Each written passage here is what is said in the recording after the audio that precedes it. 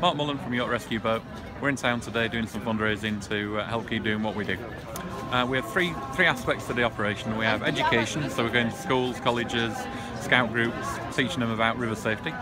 We have prevention, so on the night, high risk times, we've got crews on the water and on foot patrol, looking after people around the river. And rescue, if it ends up where somebody's in the water, we go get them. We're becoming more and more well known now. We've been operating for a couple of years now, so people know who we are, and very positive. So at the moment we're out getting cold and wet on the night.